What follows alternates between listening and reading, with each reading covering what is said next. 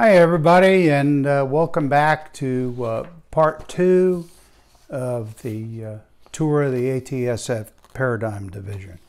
In part 1, if you remember, I gave you a lot of details about the layout, type of bench work, track, power, and all that sort of stuff, plus a picture of the home of the layout.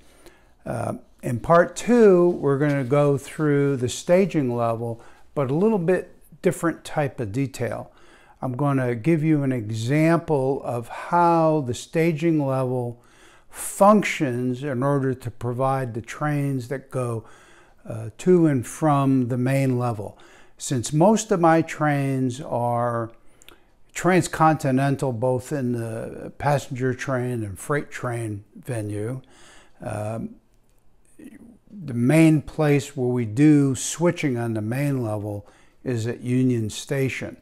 There are some local trains that do run around the peninsula, but primarily I have transcontinental trains.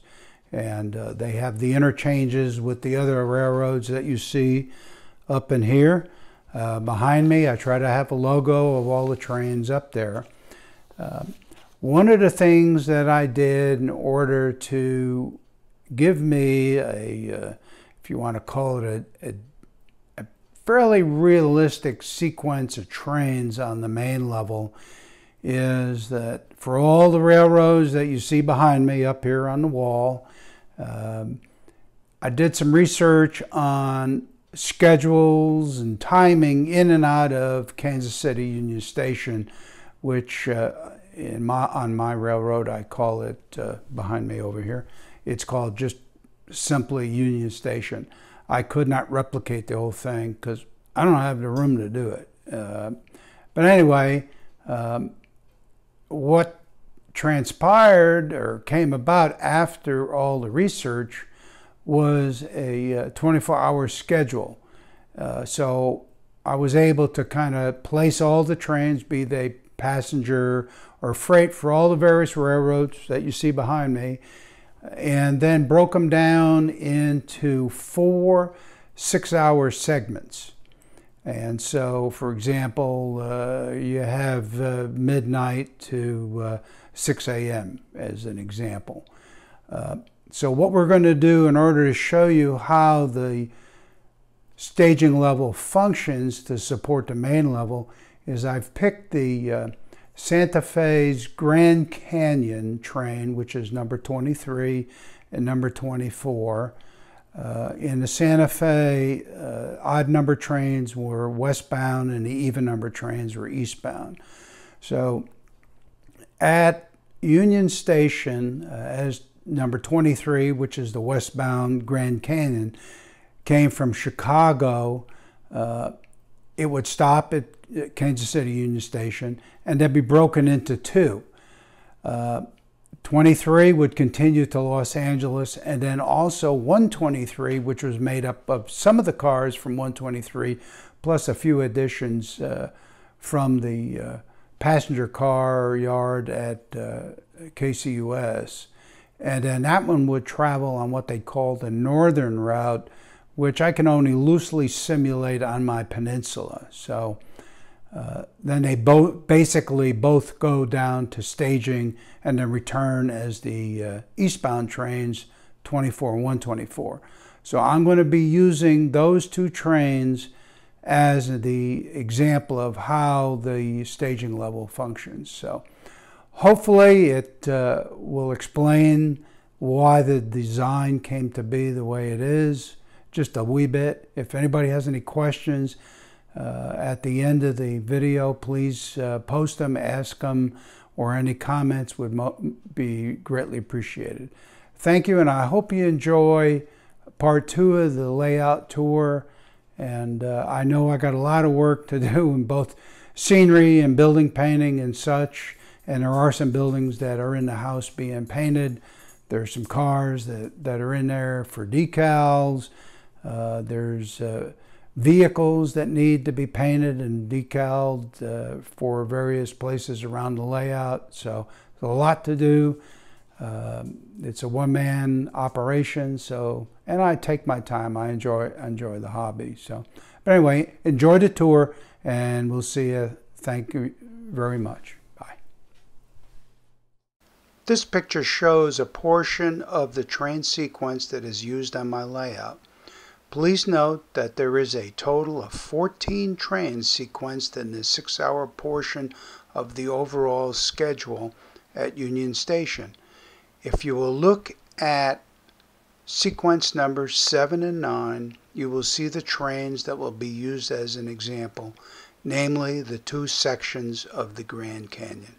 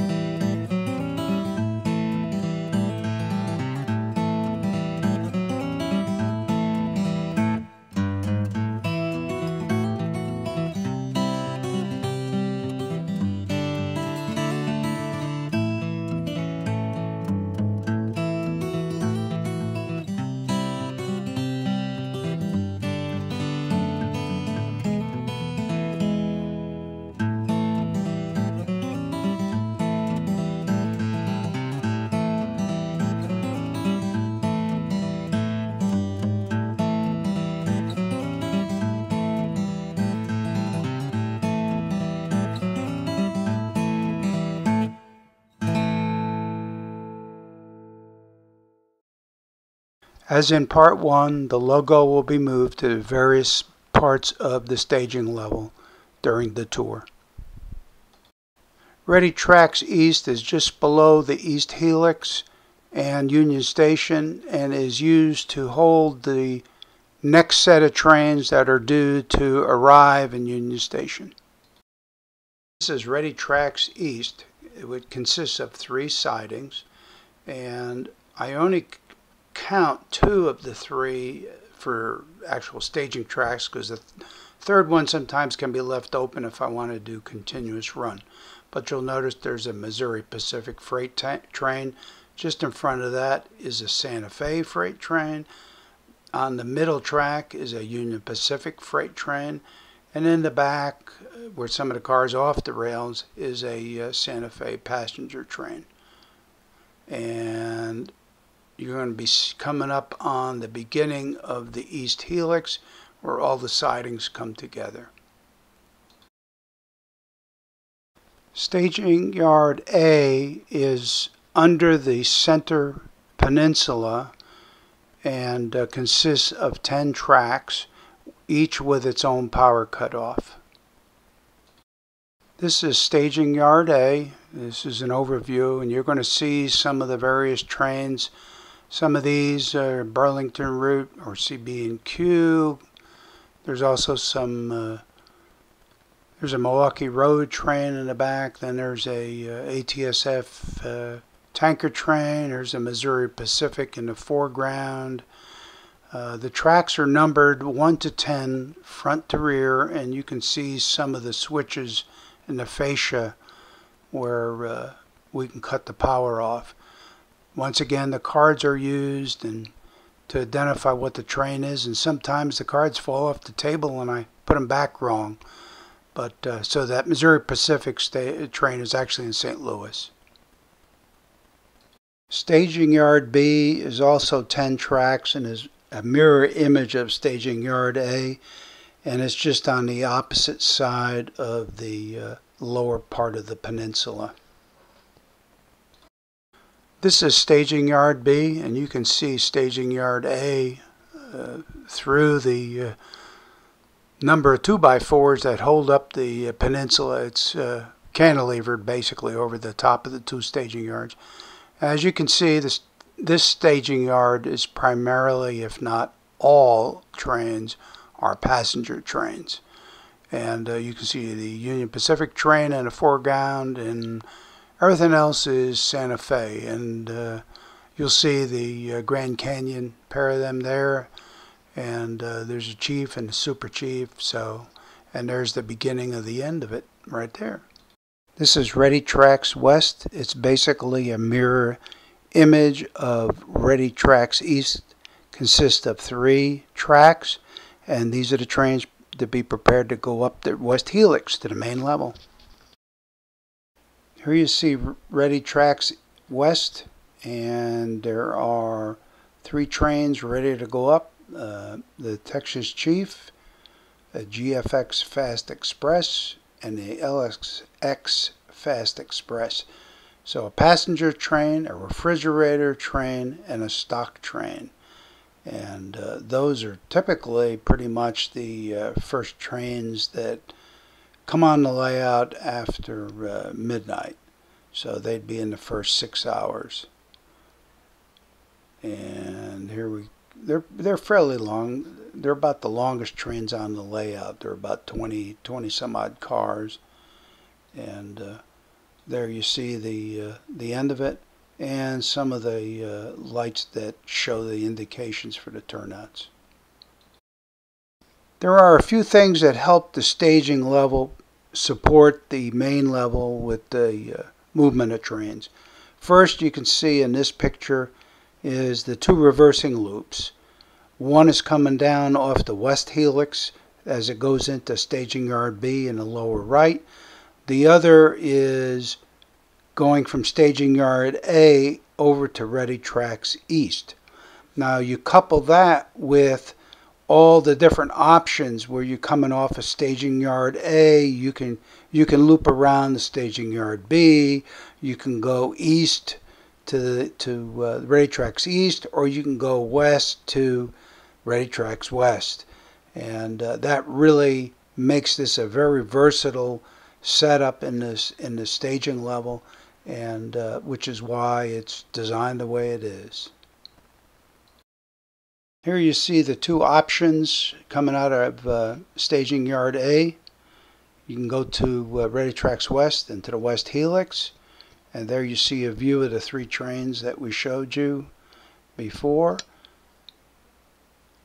And then here in the foreground is the route that you take to go to Ready Tracks East for going up to Union Station. Here you see the same optional area, but from the other side of the layout, and the track in the foreground goes into staging yard B, and the one in the back goes to Ready Tracks West.